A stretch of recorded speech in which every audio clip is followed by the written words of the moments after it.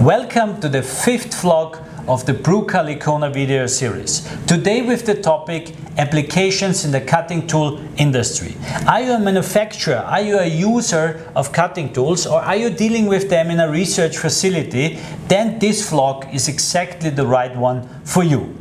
Today's expert and guest is Sandra, and she's the head of customer care in Bruker Alicona. Welcome and thank you for being here. Thank you, Urban. I'm happy to be here. As you can see, we have here different cutting tools, round tools as well as inserts, and we will focus on them as well as on the main objectives of cutting tools, which is edge preparation, surface finish, and the overall geometry. You are doing test measurements on a daily basis with your team here. Can you tell us a little bit about your experience about the trends of this industry? Of course, yes.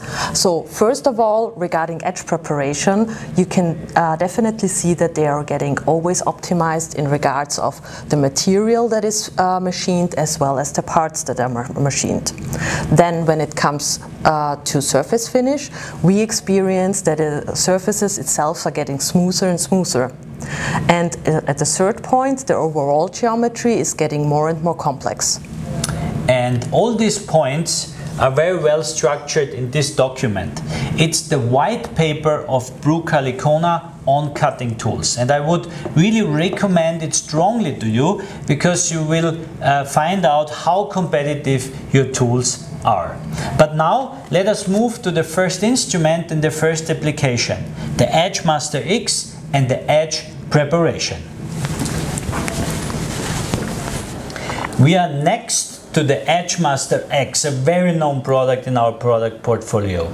And Sandra and I agreed that we want to focus here now on three major topics. It's the usability of the instrument, what is very important on the shop floor. It's the parameters itself in the software, and it's also the possibility of a certain automation of the instrument. So Sandra, could you please show our customers the measurement process itself? How do you position and how do you acquire the data? Sure. The measurement process itself is very intuitive. You just position the sample below the sensor, activate the focusing help, and then move with the course drive directly on the surface or on the top of the surface to be in focus. Then you can use the automatic light settings, check if it's the right position, and then you just select what kind you want to measure with the reference type and click on Start Measurement. So it's basically a free-click solution. Exactly. And what is happening now, actually, we see the bar, it is going up. So this is now the acquisition of the data set, correct? Exactly. The system is now measuring the data and also at the same time calculating all the parameters I've selected before. Yeah, and now during this period, also in the background, automatically the parameters are measured and calculated, and then it's automatically displayed here. So Sandra, can you tell us in detail which parameters are there? Of course. First of all, here you can see a mean profile of the contour of the edge. This mean profile is made out of 50 extracted profiles, which you can see here where they are located. And on the top you can see a result page, and what is very nice, you can have here a traffic light system if a parameter is okay or not okay.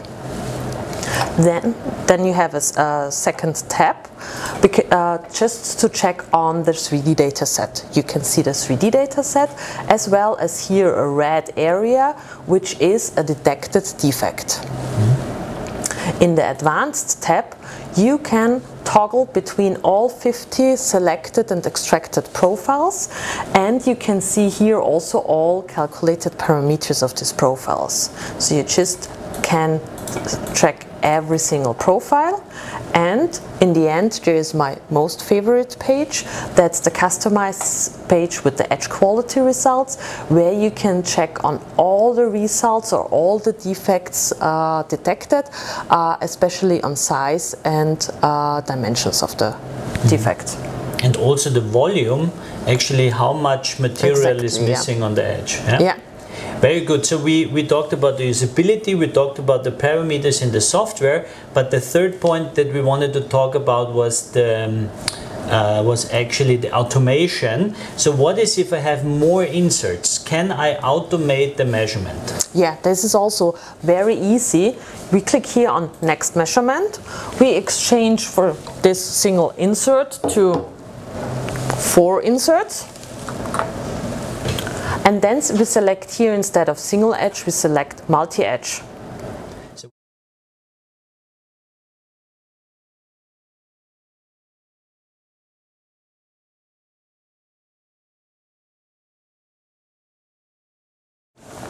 So, and here are the results. As you can see, we have here less parameters displayed than before. But overall you can select 36 edge parameters to display and to calculate.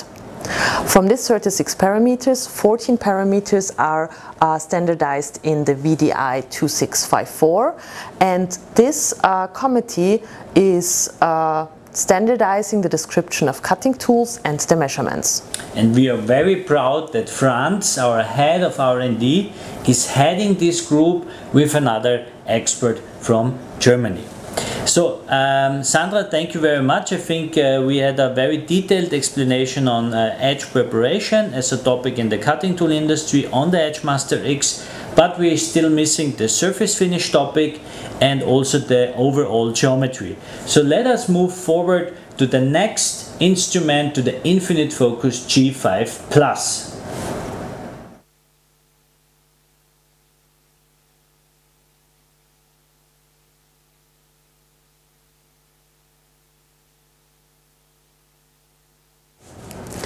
You just saw our advanced Real 3D operating on the Infinite Focus G5 Plus.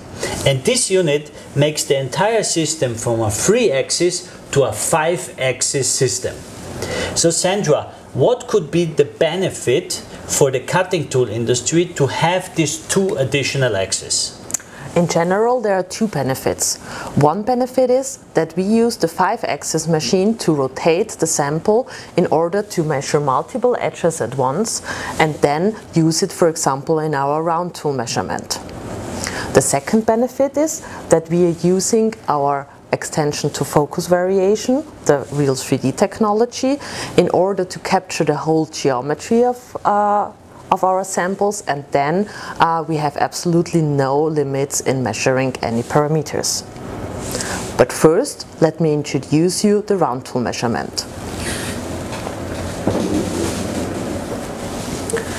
Here you can see the result page of our round tool measurement. In general, edges in different directions are captured, and you can measure next to all the 36 edge parameters. You have the clearance, the rake and the wedge angle in respect to the rotation axis here calculated. When I have discussions with customers, very often the rack angle is mentioned as a very important one. And when I look at our cutting tool white paper, I see a lot of information from our side to angles. So can you explain our customers what the rack angle, why is it so important? Yeah, the rack angle itself is an important feature for the sharpness of a tool. So, for example, if the rake angle doesn't suit, it's possible that the machined material may crack uncontrolled. But if you have the ideal rake angle, it can lead to an optimized cutting process and with lower power consumptions.